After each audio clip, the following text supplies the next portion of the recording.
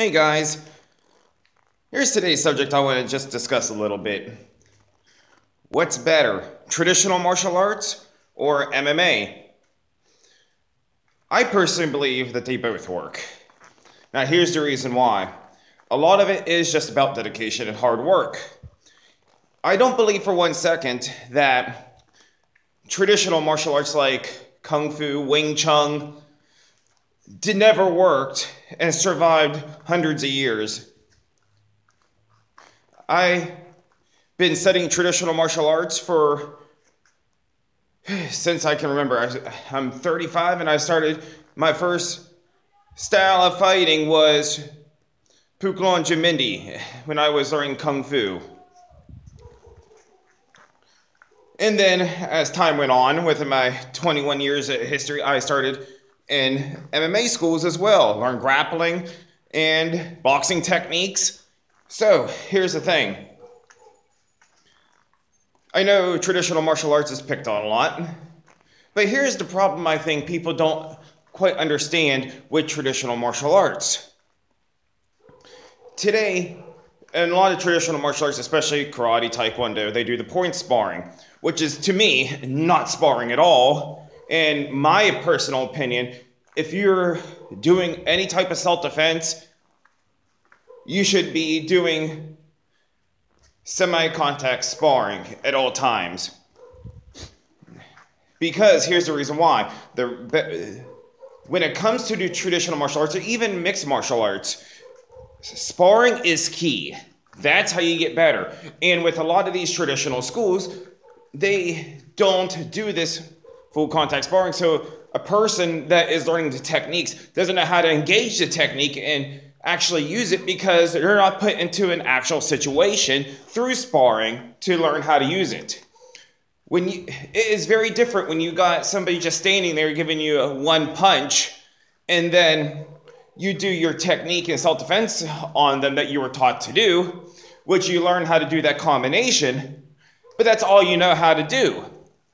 If you change it up and actually get into a sparring where you've got a live moving target and somebody actually attacking you, then it's a very different situation. And that's how you get better at any type of style of fighting. Same thing with MMA. People are getting in the ring and actually fighting. So they're getting better at their techniques because they know if they get popped in the face pretty good, they're going to change up their way of fighting so they don't get hit anymore. And also, too, you have different fighting systems that was meant for sport competition. If you take that out of that area and try to use it for self-defense, it's not going to work right because it was not made for that.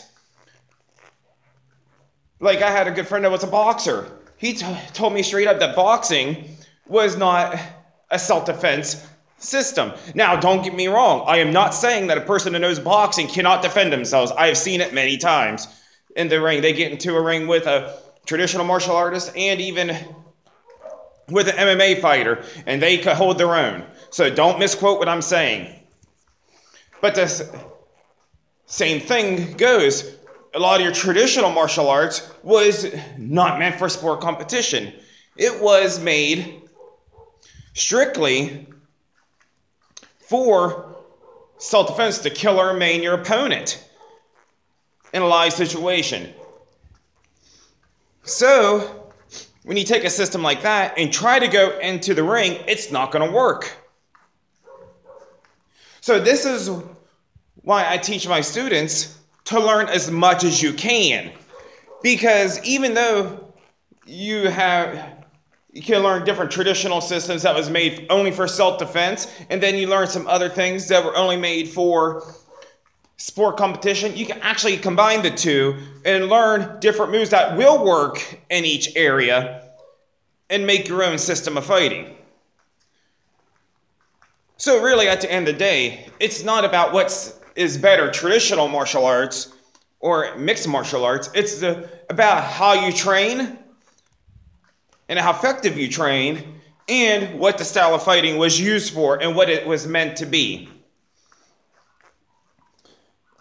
Remember, if you like this video, please like and subscribe to this channel. And if you have any questions, leave in the description. Thank you.